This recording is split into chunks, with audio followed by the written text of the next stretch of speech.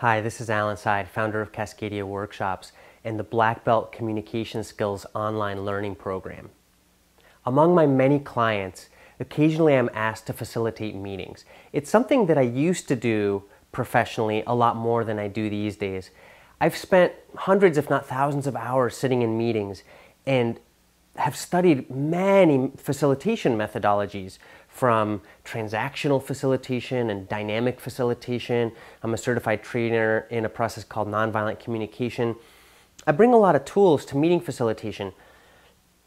And the number one leverage point for effective group process is mature individuals.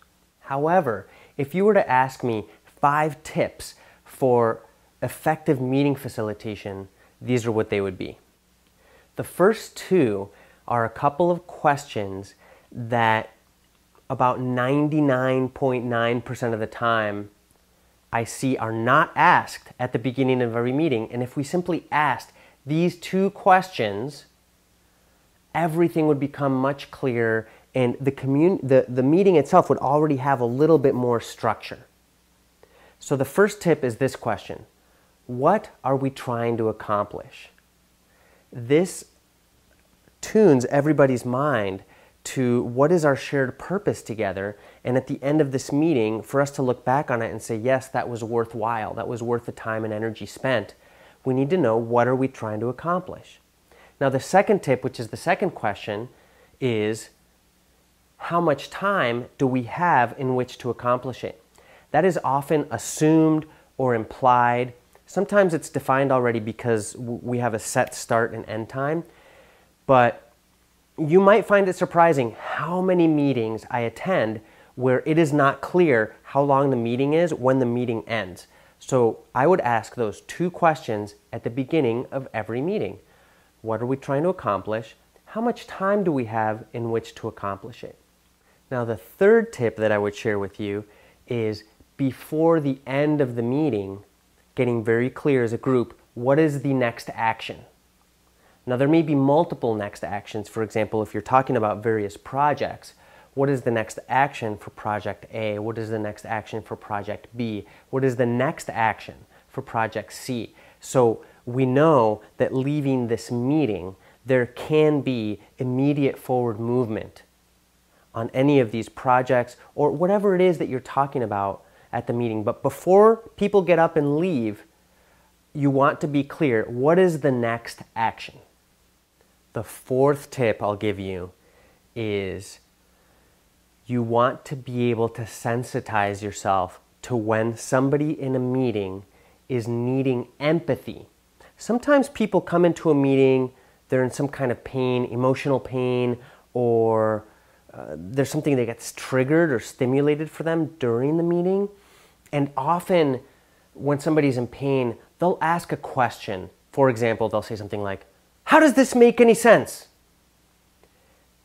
And we need to recognize when that's not a question and when it is a question. When it's not a question is usually a statement of some sort of frustration or disappointment.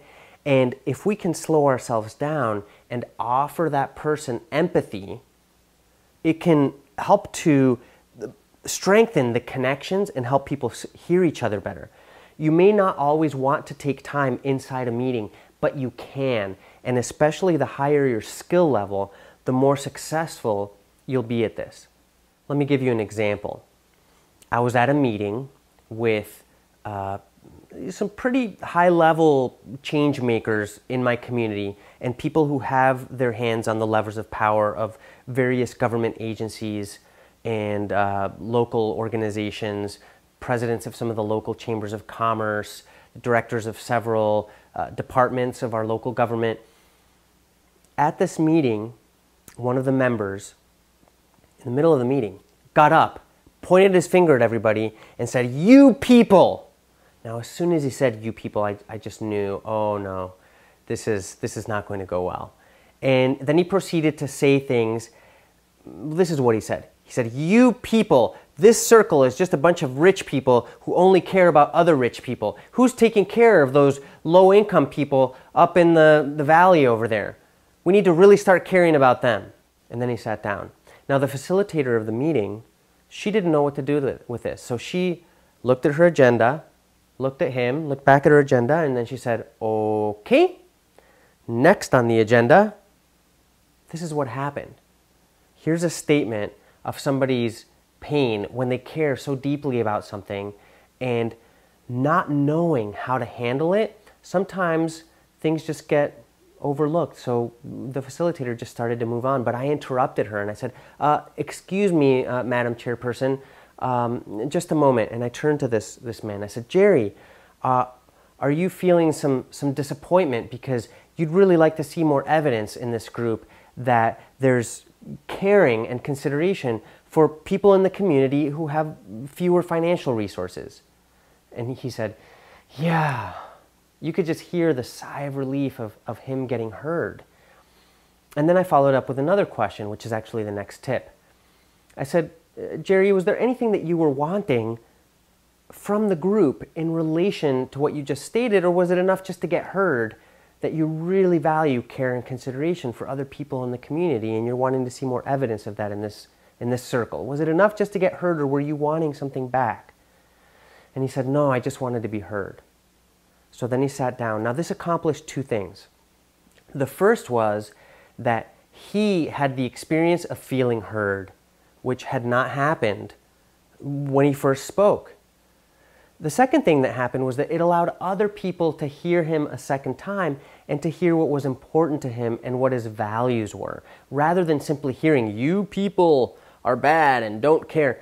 So instead of hearing a judgment, they were able to hear him a second time and hear what was precious to him in his heart. That was really valuable because in the long run, it did help to maintain the connections among people in the group, as opposed to what sometimes happens, which is people create a story about someone and we end up writing them off and saying, well, I don't want to have anything to do with that person because all they're going to do is judge and criticize me. Again, when we're in pain, we speak in ways that make it harder for other people to respond to us compassionately. And that's part of what I teach in the Blackbelt Communication Skills program, is how to transform the way that we speak so that people can really hear us, so that we are met with compassionate understanding. And you can help people do this right in a meeting, or if not in the meeting, outside of the meeting. So in that moment, I interrupted. I said, excuse me, Madam Chairperson. I asked him, is this what's going on for you? He felt heard. I heard the sigh of relief, checked if there was a request. There wasn't. And then I turned back to the chairperson and said, thank you, I feel complete. And then the meeting proceeded. That took a total of 2 minutes or less. And it did wonders for that group. So that's the fourth tip, is just be sensitive to when somebody in the group is merely in pain and needing empathic attention rather than asking a question or wanting to problem solve or even judging other people. The fifth tip for running effective meetings is making clear requests or helping others clarify their requests. Now, we need to be very clear what a request is and isn't. A desire is not a request. Oh, I wish someone would just go talk to that woman. Like in a group that I facilitated where there was someone who had been a big challenge for the group and somebody exclaimed, I wish someone would just go talk to that woman.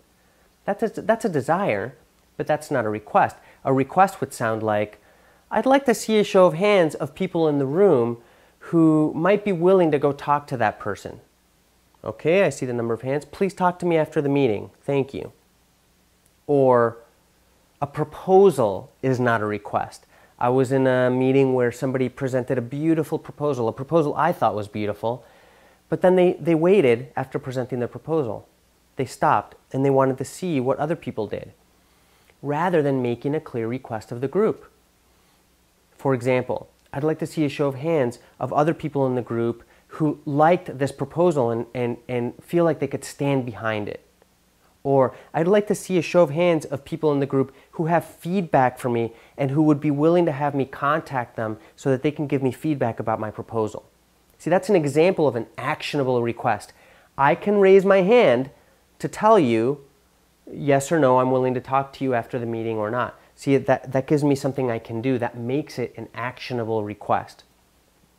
Now, true requests have 4 criteria. We need the request to be really specific, because if you put out something vague, you'll get something vague back, and that's not going to contribute to your needs. So we want the request to be specific. We want it to be doable. One of the worst things that can happen is for somebody to say yes to a request that's actually not doable. That will generate resentment, it'll generate disappointment. We want to make sure it's doable. We want it to have positive action language. In other words, we want to tell people what we do want them to do rather than what we don't want them to do. An example is a father with a teenage son who's watching a lot of television, and the father says, "Son, I wish you would just stop watching so much TV." And the son says, "Sounds good, Dad. I'm going to go outside and join a street gang." And the father says, No. Let's go see what's on the tube."